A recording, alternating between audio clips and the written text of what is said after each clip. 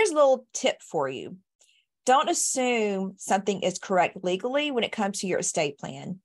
I hear from people way more often than you would think that a parent left everything to the oldest child because they assumed the oldest child would distribute. Well, one, they assumed that was the correct thing to do, but they assumed that the oldest child, when they received that inheritance, would distribute the wealth and divide it equally among all the children, because that child, they know what I want to have happen to my estate. They know I want everybody to get a share of the pie, not just them.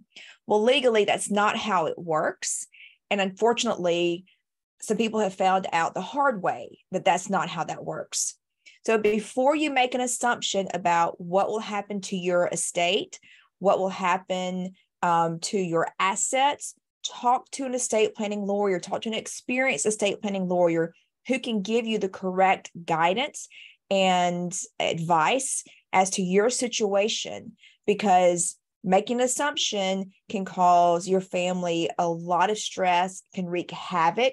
It can cause conflict within your family, which is something I know you don't want to have happen. And making those assumptions can also prohibit all of your children or the people who you really want to inherit from inheriting your assets. So don't make assumptions when it comes to the law. Don't make assumptions when it comes to your estate plan.